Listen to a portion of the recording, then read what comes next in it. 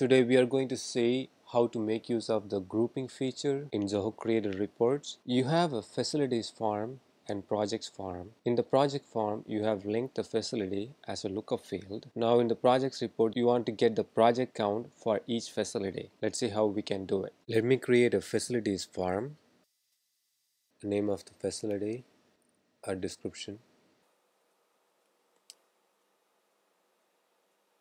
Now I will create projects form,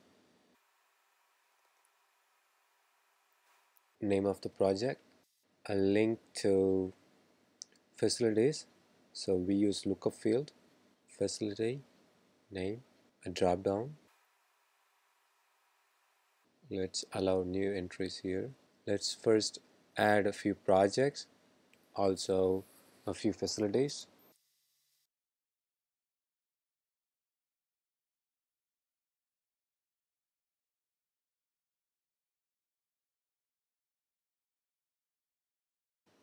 I see facility as well as the project details. What I can do is to get the number of projects for a single facility, we can use the group by feature in Zoho Creator reports. So I click on group by ascending. So it shows the facility you have 2 and for facility 2 you have 1. If I go to edit this report, click on open report properties, and here is a grouping option. Click on grouping. Now we will choose the field that has to be grouped. So we will choose facility, add. When we do it, it will ask us whether it has to be ascending order or descending order. We do that, and there is an option to show record count for each group.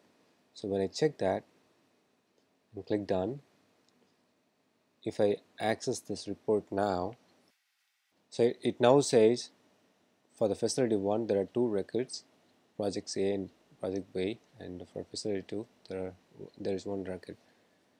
If I go ahead and add another record, so facility 1 will be of 3 records. This is how you can make use of the grouping features in Zoho Creator.